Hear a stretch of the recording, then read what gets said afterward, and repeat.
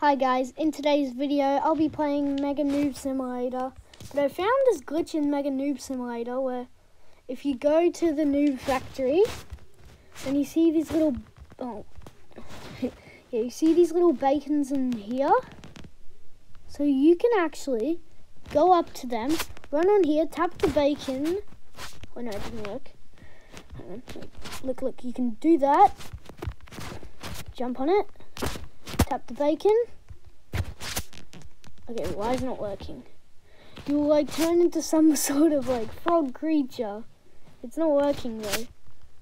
I think you have to do it as soon as the bacon comes up. You'll turn into like some weird frog creature. See, look at that! What is this? Like, what is this? And then you can like look.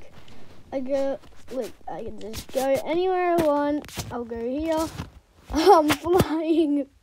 What is this glitch? This glitch is so stupid. I don't know if this is put in, or it's just like a glitch. So if the devs are watching this, you can fix it if you want. But this is just weird. Look at this, and I can do anything I want. I don't know, what is this? It's just like a frog with like, I don't know, clown pants. It's just so weird. So yeah, if you're watching this, patch this if you want, but it seems pretty cool to me. Bye guys, that's the end of today's video. Go test the glitch out. Bye.